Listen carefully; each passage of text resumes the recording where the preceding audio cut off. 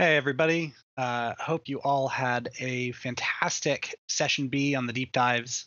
Wanted to invite everyone who's been enjoying having these conversations and wants to keep them going outside of the symposium to join our main XR Access Slack at bit.ly/xraccess-slack. That link is in general chat right now. Because, believe it or not, this stuff still happens the 99% of the year that we're not holding the symposium. So if you want to be a part of those conversations, if you want to be a part of our ongoing projects, please join up, and we'd love to have you. I'll take this moment to remind our moderators to please upload your recordings after you're done. Once you close out of Zoom, it'll process, and then you can pop them in that folder that we've got set up for you. And what we're doing right now for the last session of the day here is we're going to have 2 to 3 minute takeaways from each of the deep dives. So everyone will get to hear just a little bit of a snippet about what all these fantastic deep dives are talking about. So we're going to keep it, again, try to keep it to 2 to 3 minutes each so we can get folks out on time. With that, I will pass it to Joanna to talk about the immersive captions deep dive.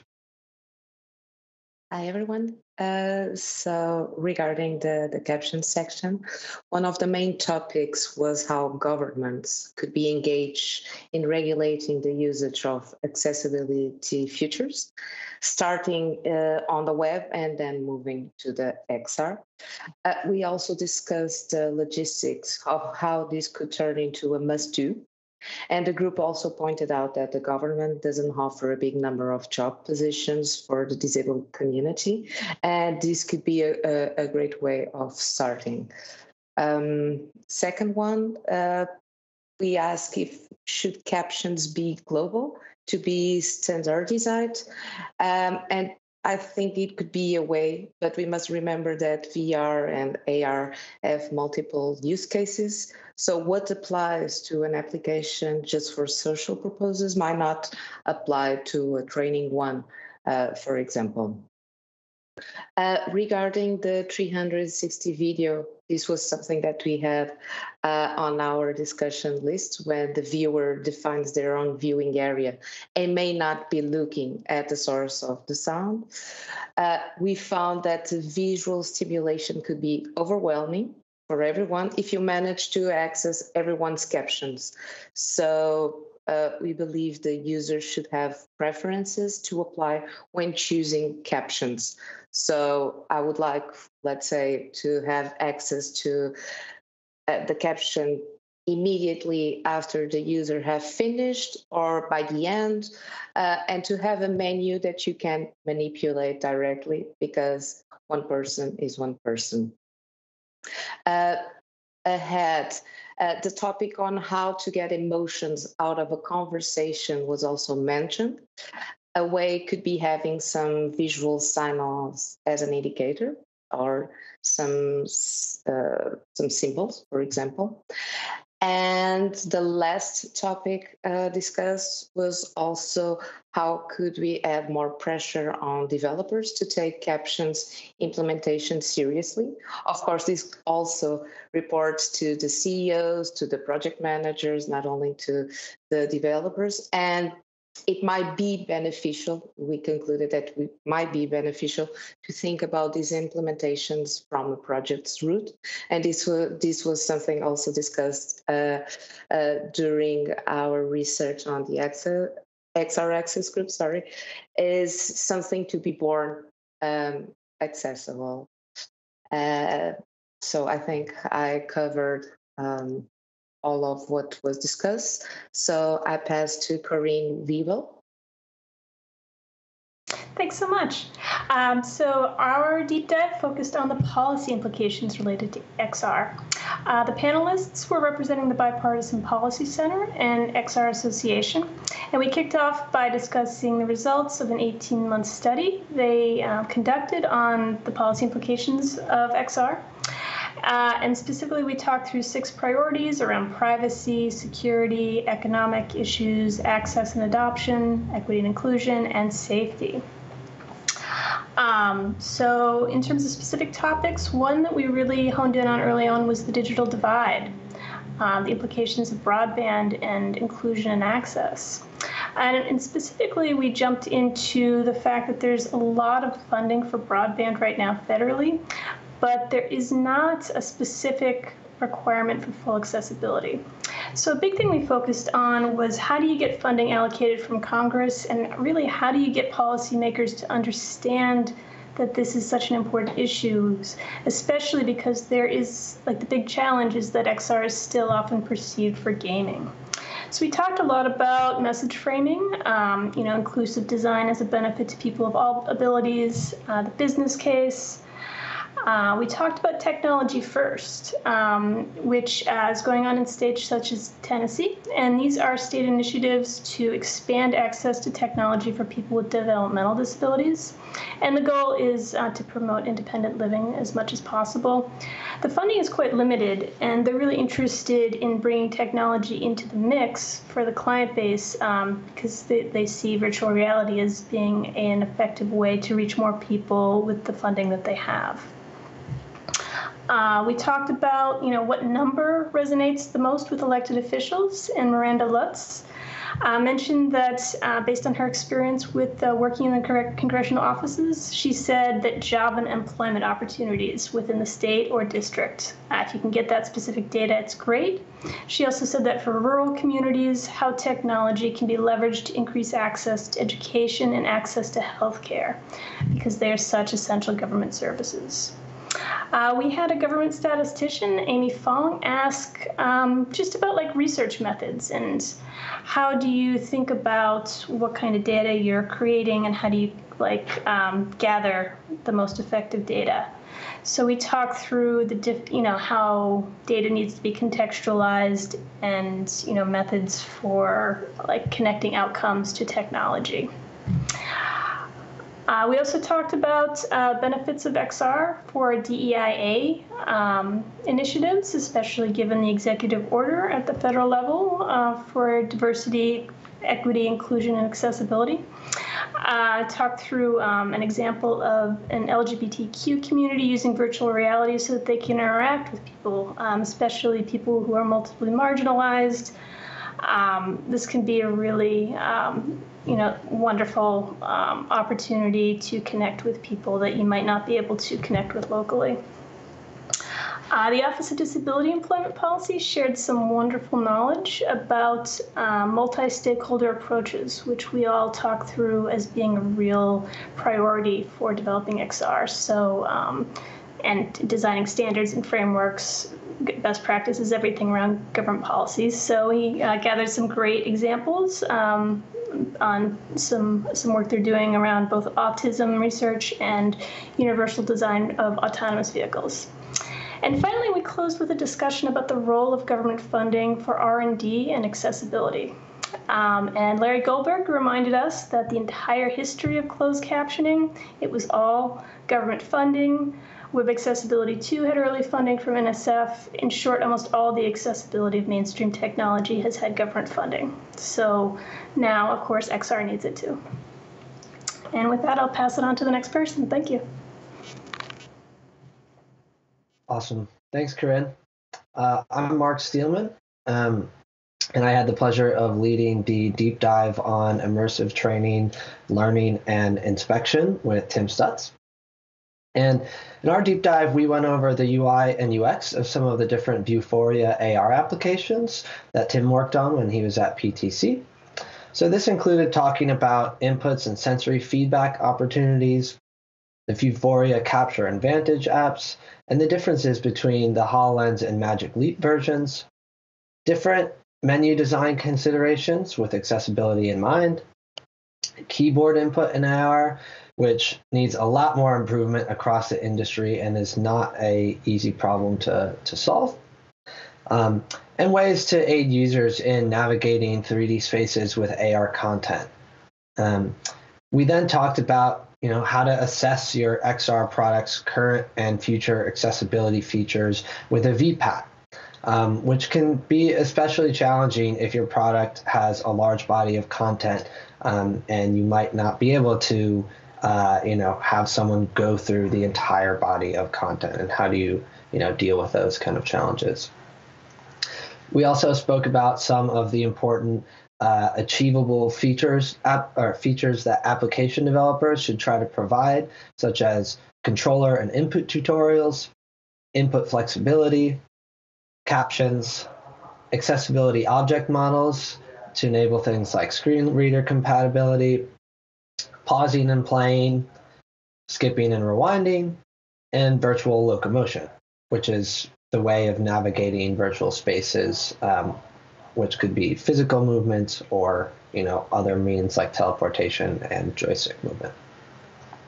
And for each of these features, we kind of discuss some of the high-level development architecture considerations that you want to have so that you don't have a lot of extra work down the road as you're building your product to make sure that you can include accessible features. You really want to make sure that you have these features in mind as early as you can in your product development cycle. And that way, you don't really think of them as, extra accessibility features that require their own budget. They're just features that are going to make your app more usable and accessible. And finally, we ended with some questions for folks to think about after the symposium.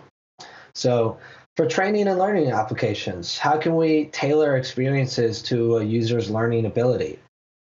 How will XR enhancements of vocational jobs improve the hiring process so that people with different levels of abilities can now, get jobs that they might not have otherwise been able to get before XR technology? How do you think XR training can prolong human involvement in increasingly automated fields? How do we continue to grow as technology evolves? And then lastly, we encourage folks to think about other questions and problems and to really continue to be part of the XR Access community so that we can continue to make the future of XR accessible. So yeah, that's what we covered, and now I'll pass it off to Stephanie and Thomas.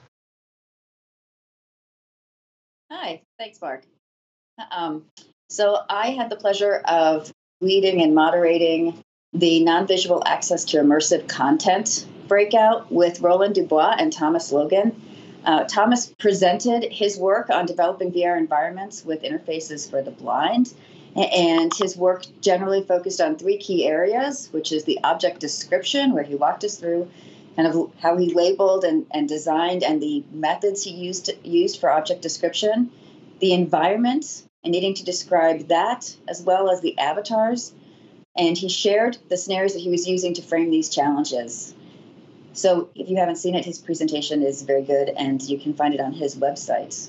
Some of the key thoughts that came out of our discussion after seeing the presentation were that we really need good alt text so that people who are blind are able to select their avatars and don't have to just choose the base avatar because they simply cannot see any of the choices they have.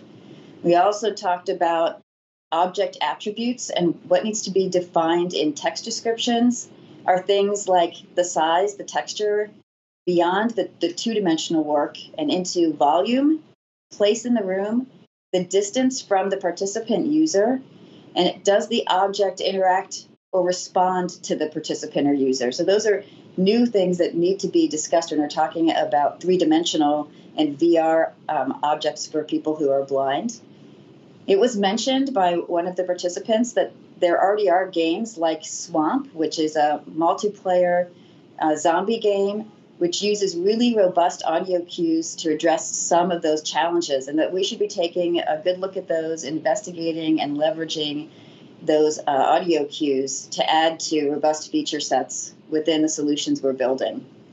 And lastly, it was made clear during our conversation that open source is key to advancing any solutions that are built, and a group effort is needed to make these happen. So that concludes our breakout session in our key areas, and I'd like to pass it on to Sherry. Hi, everyone. That's actually a great transition. Our breakout was about taking research and turning it into practice. We started out by talking about some examples of research projects that have made it into products. Specifically, there were two projects mentioned. one from the UW Reality Lab that was adopted by Microsoft, and another from UW accessibility work that was adopted by Apple. Neither one of these was XR accessibility focused, but nonetheless, we can learn from them.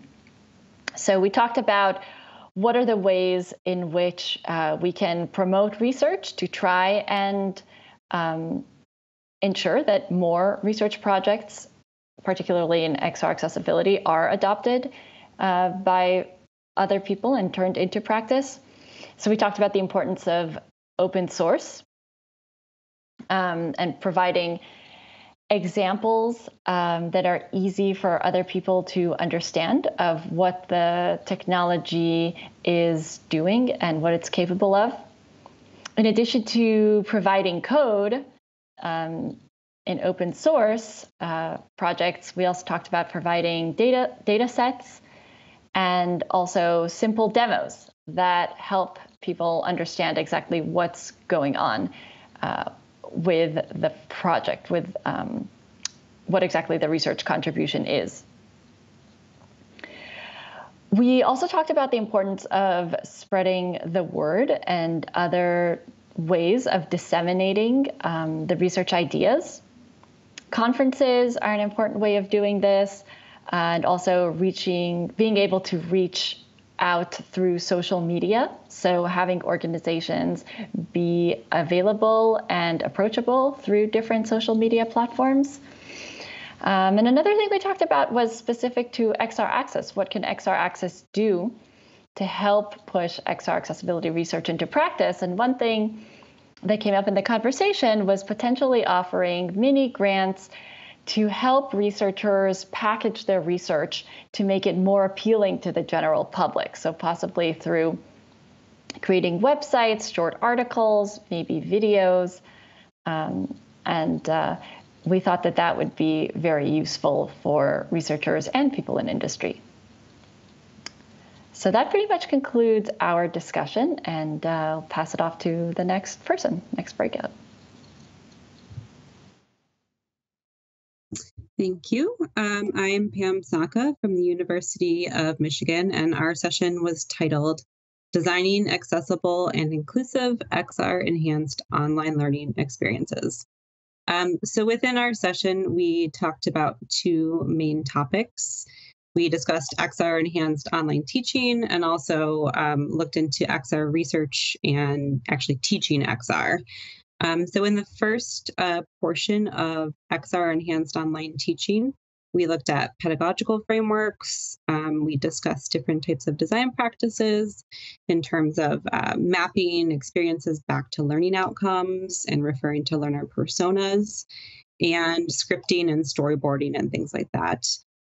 We talked about designing XR-enhanced learning at scale using universal design for learning frameworks, and also scaling up to the big open online learning spaces. We talked a little bit about access versus accessibility, so making sure that learners have access to not only equipment, but to internet that might be able to handle the things that we're creating, and accessibility in terms of once they're in, is the content, is it a good experience for learners? And for that, we draw on the WCAG guidelines. In the last portion of our session, we had two of our faculty members from the University of Michigan talk about their research in the XR space and their teaching in the XR space. So we looked at accessible mobile AR and the existing functionalities of different AR experiences out there. So one example was verbal descriptions in different kinds of furniture apps for AR. We looked at accessible 360 video, so creating web authoring tools for generating spatial audio descriptions. And the last part was talking about creating tools for designers to author XR experiences. And in this case, we were thinking about instructors as designers. So looking at virtual production stages, online synchronous office hours that exist within VR, And a part that I found fascinating was embedding virtual markers in physical paper. So using XR enhanced paper handouts for classes. So now I would like to welcome Christine to present the next Breakouts Learning. Thank you so much, Pam. It was my absolute pleasure and delight to lead and moderate the session on demystifying immersive innovation. And I did that with Fiona Kilkelly, the head of Immersive for Story Futures, Lewis Cannon from Hyperluminal, and Faye Allen, who's the immersive developer and games designer at Sugar Creative. And really the case study that underpinned this particular conversation was the Immersive Innovation Lab and Accelerator that Story Futures in in-game funded and supported or designed that we hosted through April and is now continuing into the accelerator now. The really interesting takeaways were kind of summarized into intent, then learning, and then changing that idea to outcome when it comes to innovation. And starting with intent, we had such an amazing cohort of people in the Is it Miles up next? innovation. Sorry, I can hear you, the conversation in the background. I gave him a heads up. All right, is he in Skype? I see that he's still here. But Sorry, I can hear the conversation in the background still. He's using the Google chat as well. I've got it. So you need to start with intent, with positive intent, and the accelerator itself had fabulous positive intent. So all the organisations in the program had been competitively selected, and that really helped bring an amazing cohort together that were able to then learn from each other. In terms of then transitioning that intent to action, we had the 4-day lab where it was a really fabulous experience of engagement across the community and from us to the community, sharing approaches and outcomes, different ways of thinking about inclusive innovation to make it easier for the organisations to kind of take that step from intent to action within their various creative contents. Some of the things that really came out from that, Sugar Creative talked about really challenging assumptions that they had initially of hand-based animation for BSL inclusion into their creative content. They realised through the process the importance of facial expressions, and therefore were able to unlearn in order to change the scope of their program.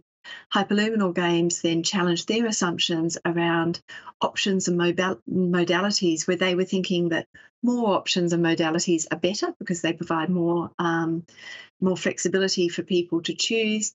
But actually, they heard through the engagement with participants, and particularly people with the lived experience of disability in the lab, that haptics specifically could be quite painful to one of the participants. She'd always preferred the ability to turn off. So optionality isn't just what you can turn on and providing lots of options, but also that ability to moderate or turn things off. And so that really changed what they were doing with their designs. In summary, for the learning phase, we have a lovely quote, which was, "It was a challenge, but a joyful challenge." So really leaning into that learning and just enjoying it. And having tools and approaches were really useful to demystify the how. And then that was really brought to life through engagement with end users around the where, the why, and the what could be improved. One of the organisations said at the end of the session that I fundamentally changed the way my company works off the back of this lab. So even quite short learning sessions can change that intent quite dramatically into action.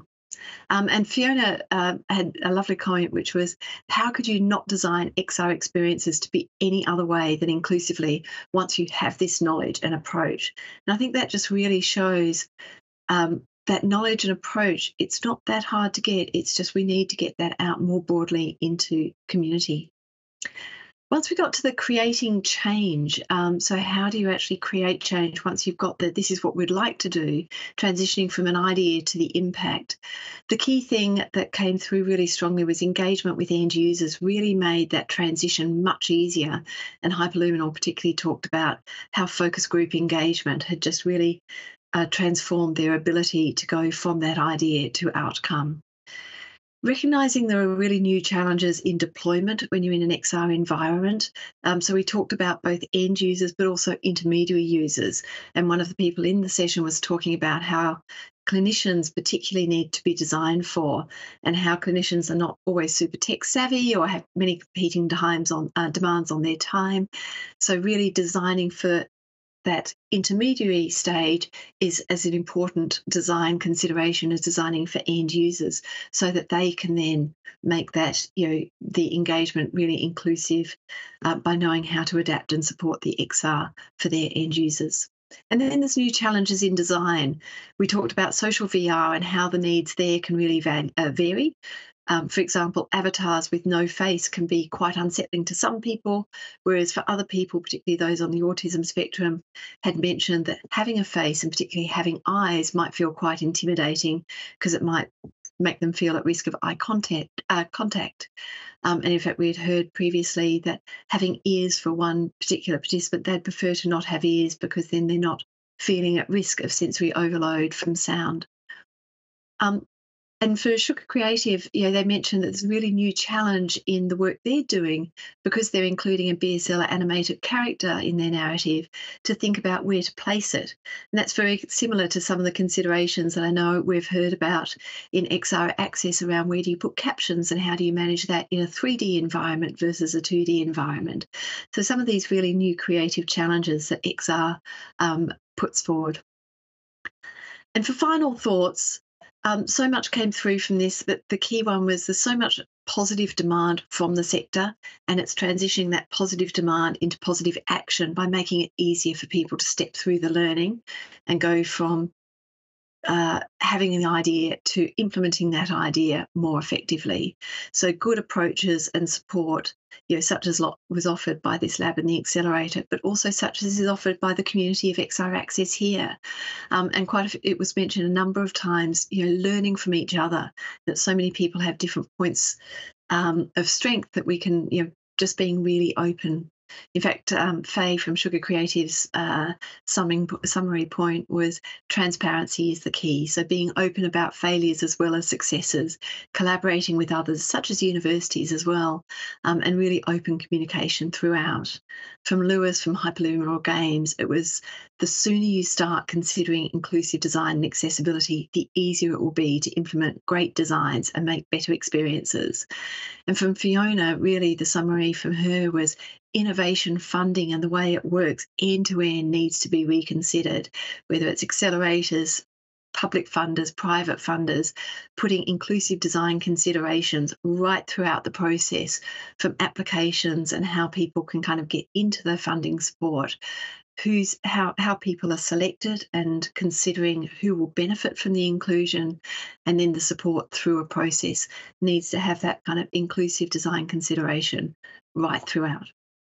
So that's the summary. Commit with intent, be open, connect and collaborate with others, learn as well as unlearn constantly, get creative and engage with the disability community from early on and right throughout to find really great ways to improve experiences in a really innovative way for all.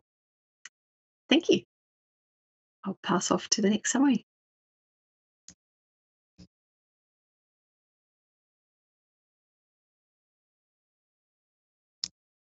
Hello there.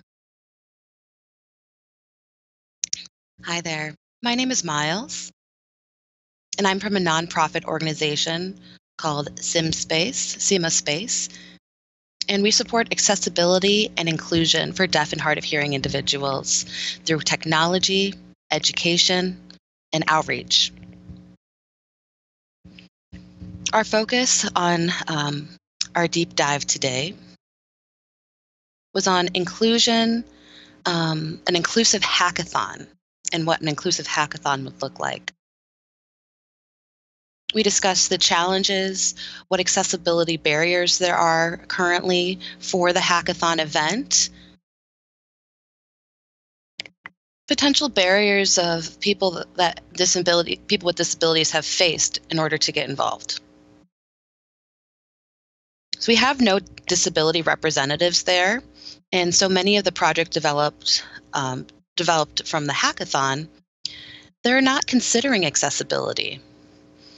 And so that just perpetuates that industry not being accessible. And so that's a continuous barrier.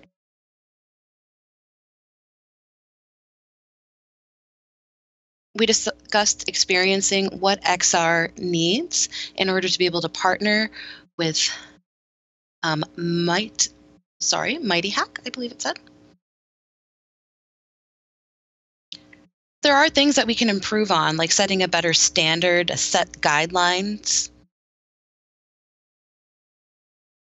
making sure that we have specific targeted access, like an access coordinator role.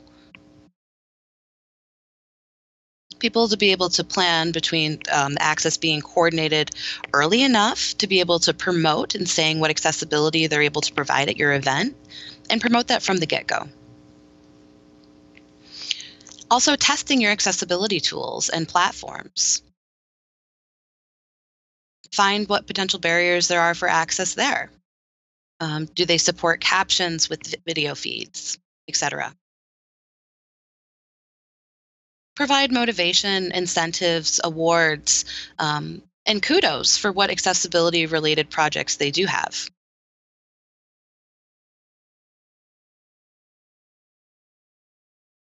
If the hackathon events have already been set up and there's experienced barriers for access and inclusion for deaf people or other people with disabilities, why don't we take a step back and realize that, maybe we can create a disability-led focus group or a disability-led hackathon.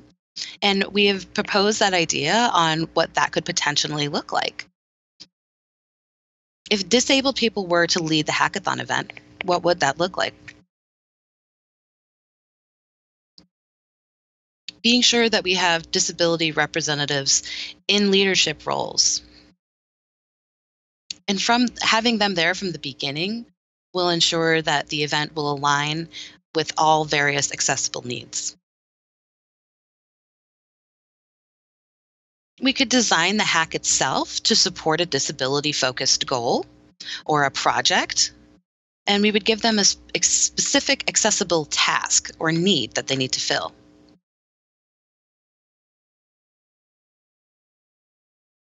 I've done the work. We need people on the floor rolling up their sleeves and getting creative with accessibility. Again, in roles such as leadership, developers, designers, mentors, we need to make sure that we have people that are disabled in those roles. Remember, there's nothing about us without us.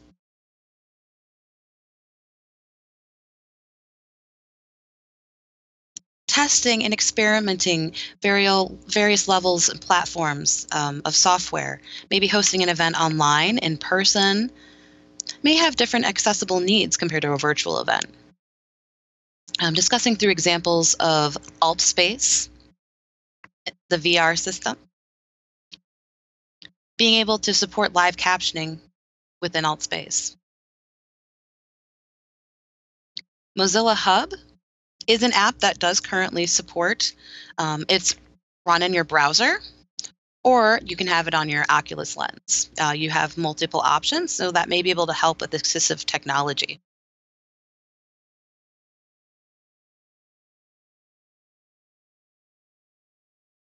We have set up a committee where we have an ongoing discussion there.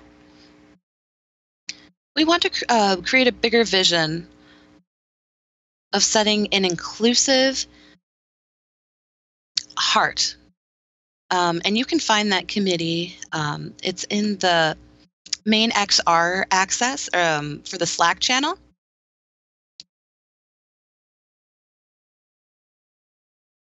It's the public chain. It's different than the symposium. You can also see it on the website. It's in Slack. And the channel is called #HSTHON, hackathon.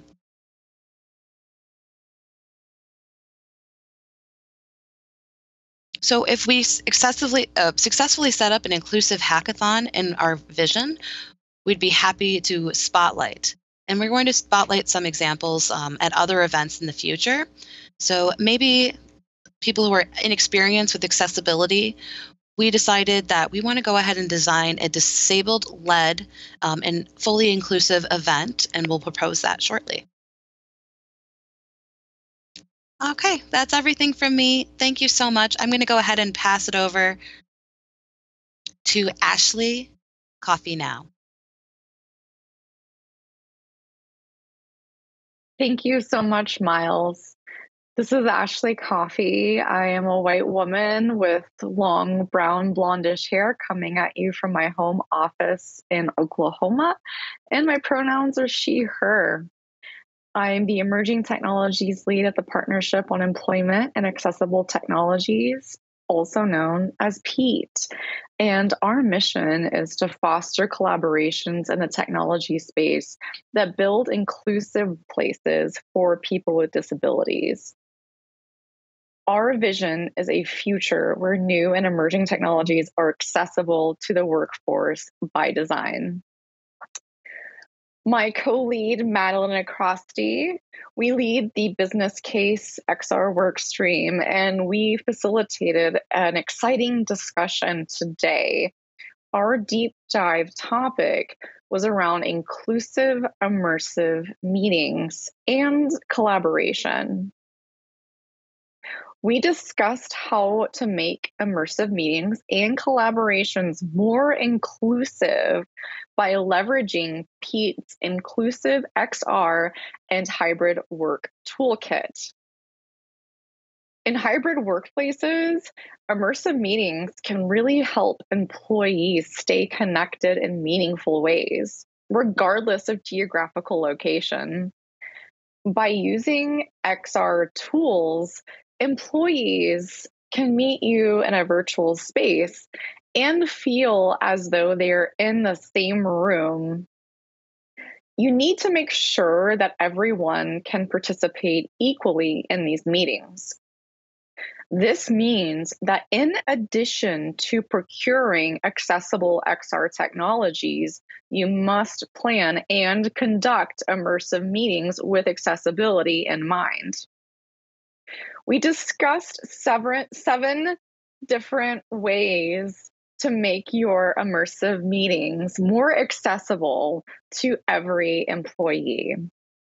And these 7 ways come from the PEAT XR and Hybrid Work Toolkit, Section 5. The first thing you can do is plan and set up your meeting. If you're the host, you should contact participants well in advance of your meeting to ask if anyone requires a specific accommodation. You should also clearly share what accessibility features will be included in the meeting by default. Hosts should make sure that participants with sensory, physical, and cognitive disabilities can access any software that is integrated into hardware devices and is used and set up in the meeting. Now, the second area here is entering an immersive space. We discussed what you can do to make it a more inclusive meeting when you're entering an immersive space. Participants that are entering the meeting with disabilities should be able to understand the virtual or physical space where the meeting is taking place. For example, they should be able to learn the space's size, features, and immediate surroundings. Participants with disabilities should be able to understand the relative position of their body in a virtual or physical space. Third, when interacting with other participants with disabilities should be able to understand how many people are involved in or attending the meeting. When it comes to sharing accessible documents and materials, you should consider sharing those materials in advance. And when it comes to communicating in different ways, captioning of spoken dialogue should be available for all participants. This will ensure all participants that cannot hear or speak or who prefer captions can fully participate. And when it comes to communicating in different languages, hosts should check if their immersive meeting application supports multiple spoken or written languages. And lastly, when it comes to recording and getting transcripts, hosts should check if the immersive application offers a way to record conversations and receive affirmative consent from all employees. And hosts should check if the application provides a running transcript of conversations of participants, including speaker attribution, and the transcript should automatically summarize or hand-typed captions to be downloadable for use after the meetings. So to bring this all together, the 7 areas that you can make your inclusive meetings more inclusive in XR are thinking in advance for planning up and setting up your meeting. Think about entering your immersive space. Think about interacting with other participants. Think about sharing accessible documents and materials in advance and in different formats. Consider communicating in different ways. Consider communicating in different languages. And lastly, consider recording and getting transcripts of your conversation. Thank you to all the participants that contributed to this lively discussion of inclusive immersive meetings. And if anyone has questions or would like to read more about the PEAT XR and Hybrid Work Toolkit, you can find it at peatworks.org. That is PEATWORKS. And I will pass it along to the next person. Thank you. Thank you, Ashley. This is Monique Morrow, and I had the pleasure co-moderating the session, the deep dive session on building inclusive XR systems. This is with my colleague Mathana, who goes by the pronoun they, them. And Mathana and I are actually co-chairs of the Ethics and Extended Reality group with the IEEE. And so what did we talk about here? We talked about different points of what are ethics. We talked about accessibility from, for example, the user perspective, the developer perspective. Important topics to think about to stimulate the discussion is, for example, avoiding what is called ableist design, invisible disabilities, and sensory awareness. Promoting active inclusion. And also contemplating the issues around harassment, privacy, and consensual encounters in extended reality. One of the points we have to discuss, which is what do we mean by ethics? What is ethics? It's highly contextual. And we actually, for example, broke it down into 3 main areas. Ethics as a socio-technological code. Some see ethics as a sort of human and machine code that underpins, for example, systems operations. Number 2, ethics as a human choice. The comment here is systems that give people the opportunity to choose thresholds of system interactions that adhere to their virtues. And number 3, ethics as a societal value. Ethics can also be seen here as an extension of socio-cultural values into digital design. We have suggestions based upon paper that was published in our IEEE Global Initiative. And this was actually authored by Dylan Fox himself, which is around visual accessibility. That is altering the size of objects and elements in text, audio augmentation and text-to-speech, for example, and providing color filters and symbols.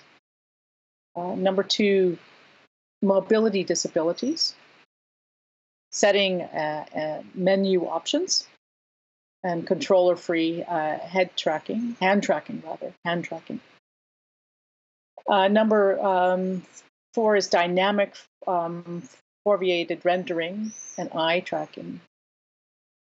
Eye tracking and foveated rendering techniques developers, for example, can use to increase accessibility, including the following: providing interface navigation, providing input selection, providing automatic scrolling, providing aim assistance, providing object selection, providing text and fine details for rendering quality, and providing analytics and user research.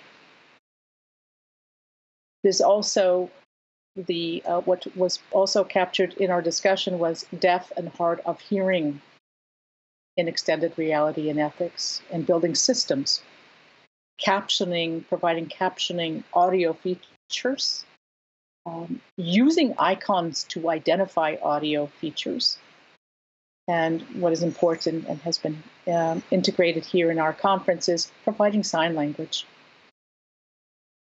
And then, of course, controller-free tracking.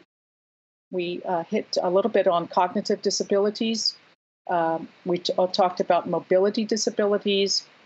Those with cognitive disabilities may want to save their settings and preferences for the future use of the platform that becomes built in this area.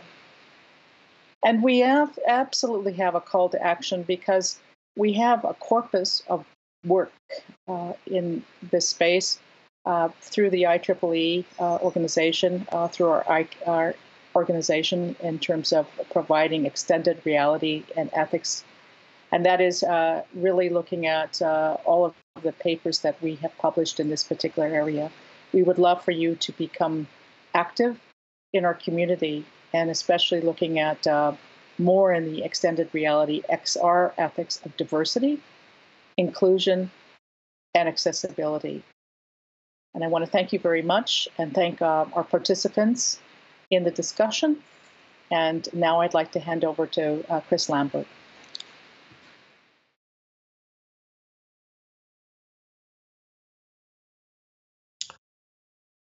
Greetings and hello.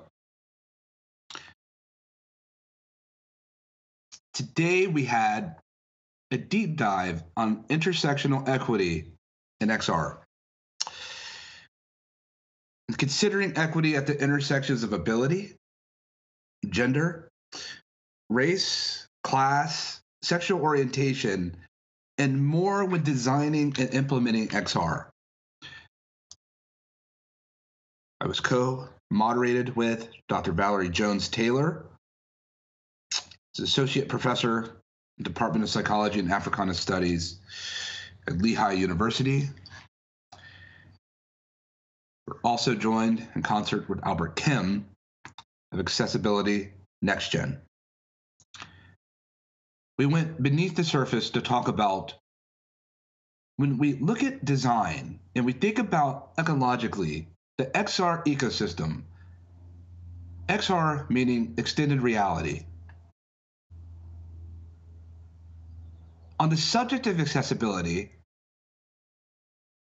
how can we access the metaverse if we don't know what it is? And on the other side of accessibility is when I find myself at the threshold and into the entry of the metaverse,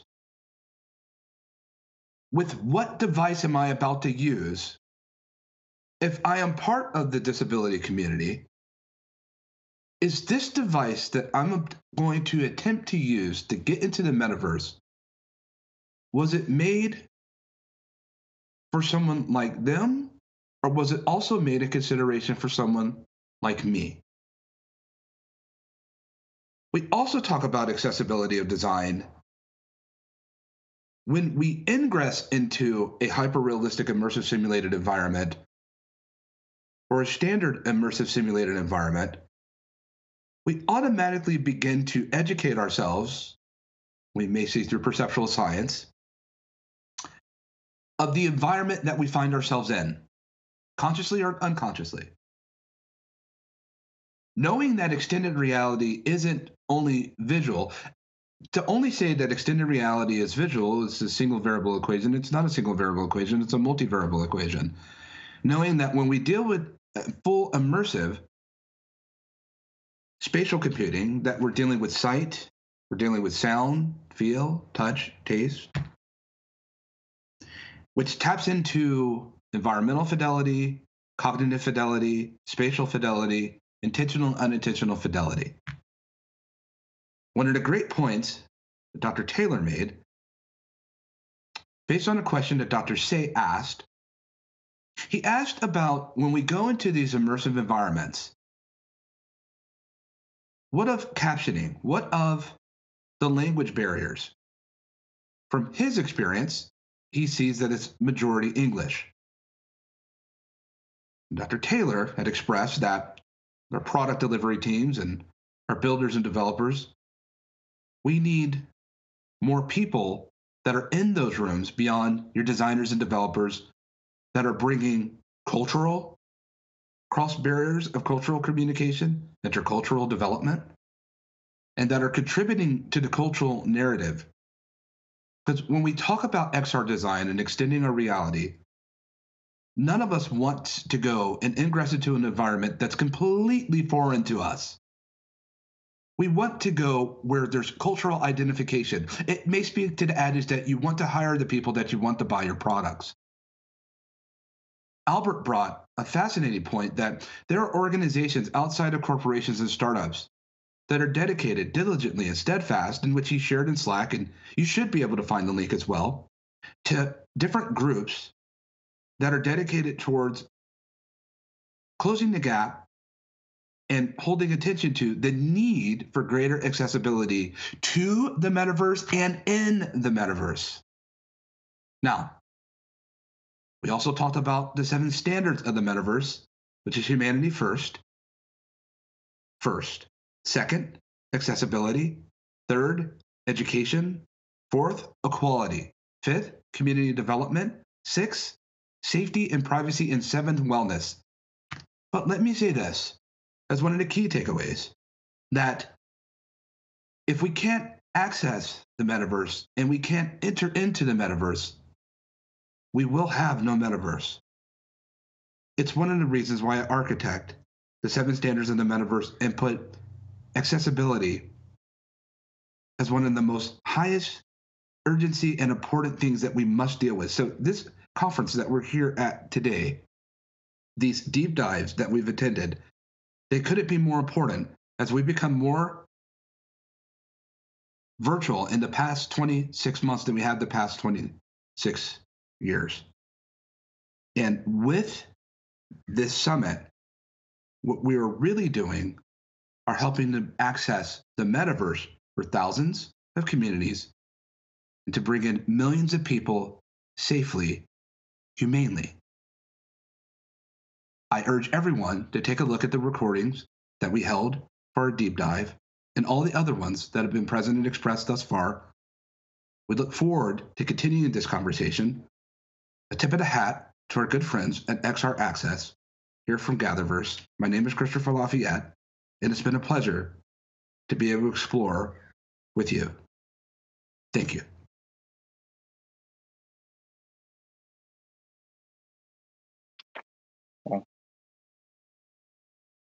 Hello, everyone. And I think I say for everyone here that it was a fantastic summary. Thank you so much for that perspective, Christopher. And hello, everyone. My name is Ricardo Gonzalez. First of all, a quick note before I share my summary. I would like to say that Pia Zaragoza, the host for the Demystifying Funding Opportunities for Inclusive XR Research, won't be able to come, but we would like to acknowledge her work. So thank you so much, Pia. We are happy that you moderated this deep dive for the XR Access. So I am Ricardo Gonzalez, and I led the research, networking, and collaboration deep dive session. So our deep dive session focused more on specifically addressing 3 pressing problems. Number 1, understanding how can we improve and promote collaborations between researchers and industry. Number 2, what are the barriers for newcomers coming into XR research in general in terms of funding and also knowledge gathering? And 3, what can XR Access can do to get more people involved and excited for this important field that we are all working on?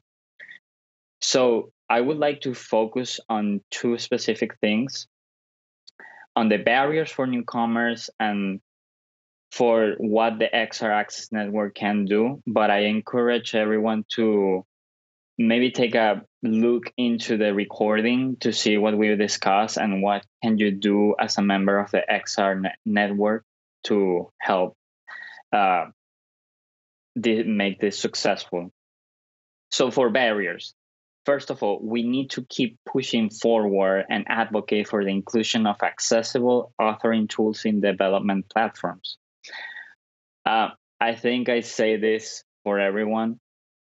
It's absolutely essential to be able to have members of the disabled community being able to contribute directly with the products, not just as a idea maker, but more like them directly being able to have input in the things that are getting out there. Number 2, making more easier for new developers to gain knowledge on how to make basic accessible needs met on these applications in a very similar way to how the web standard works. We need development platforms like Unity, Unreal to have more resources for these newcomers so that people can get up to speed and create applications where we can start generating insights and knowledge on how can we tackle these accessibility barriers. And number 3, for barriers, we as a community, we have to make a better effort at integrating newcomers, because one of our participants mentioned that they had tried to make an effort to email, find mentors, cold email, and I know that we are all occupied and some of us are doing this work as volunteers, but we have to make sure that we attend to these people so that we have more allies and we can get more people involved. And now for what can the XR Access do to build up this community? We are looking into maybe hosting more informal social events. They can be local, they can be at conferences, so that researchers and other people in adjacent fields can get more involved and connect and collaborate early on, because there's also a very big problem in the research community that many times researchers work in the same exact problem, and then we are basically almost competing with each other. And number 2, have the XR Access members to be more to be ambassadors of the organization, to actively share more of the research insights and maybe create more digestible content that can be shared in social media networks. But yeah, again, I encourage everyone to go see the recording, contact us, contact Shiri Asenkot, the co-founder of the XR Access, and also leader of the XR Access Research Network. with ideas. And without further ado, I pass it on to Dylan Fox, and thank everyone for coming here today. Awesome. Thank you, Ricardo. And thanks so much to all of our moderators. We know this was a lot of logistics and a lot of documents and Slacks and all kinds of things to get this together. So thank you for sticking through it and enabling these great conversations. Just want to remind you one more time to upload those recordings, because all of the recordings of our deep dives will be made available on the XR Access Symposium website in the coming weeks, as soon as we can upload them and verify their accessibility. Also, would love to remind everyone to please join us on our main XR Access Slack, bit.ly/XR Access-Slack, to keep being a part of this conversation, right? You know, we're not going to make progress on this. We only talk about it once a year and then come back the next year and wonder what's happened. It's going to take a lot of effort from all of us to keep persevering and keep pushing on all fronts, like we have done today. So with that, I am going to go ahead and pass it to Jesse to close out the 2022 XR Access Symposium. Thank you, Dylan. I'd like to echo everything that you've just said, with a huge thank you to our deep dive moderators and reporters for leading us through these discussions today, and to each and every one of you for joining us, for offering your ideas, your lived experiences, and your know-how. I'm already seeing the seeds of new collaborations emerging, and I am so excited to watch these grow in the future.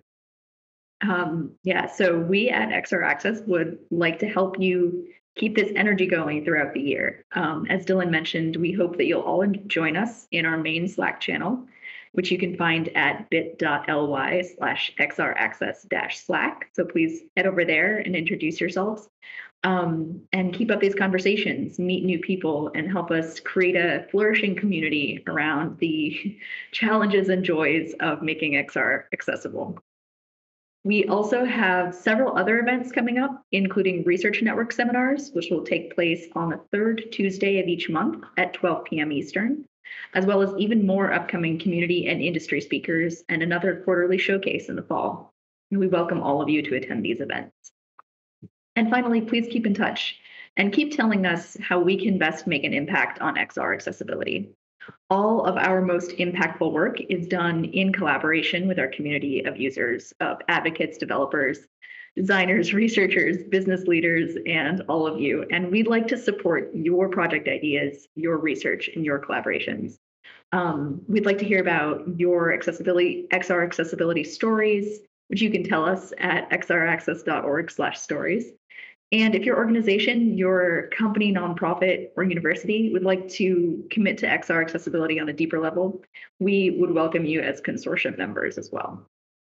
We would also very much appreciate your feedback on how we can make this event better going forward. You will receive a post-event survey link via email. Your responses to this survey help us make future XR Access events more useful, more accessible, and more fun for everyone who attends. So I'd like to close out with a final thank you to our sponsors, Yahoo, Cornell Tech, and the Partnership on Employment and Accessible Technology, to our supporters, Verizon and Google, to the members of our BCXR workstream who presented today, and to all of the deep dive moderators, and to everyone who helped organize and support this event, and to you, all of you who have attended over the past 2 incredible days. You are why we do what we do, and we could not do it without you. You help us grow, you help us make an impact, and so thank you. And whether it's online, in person, or maybe one day even in XR, we hope to see you all again very soon. Thank you.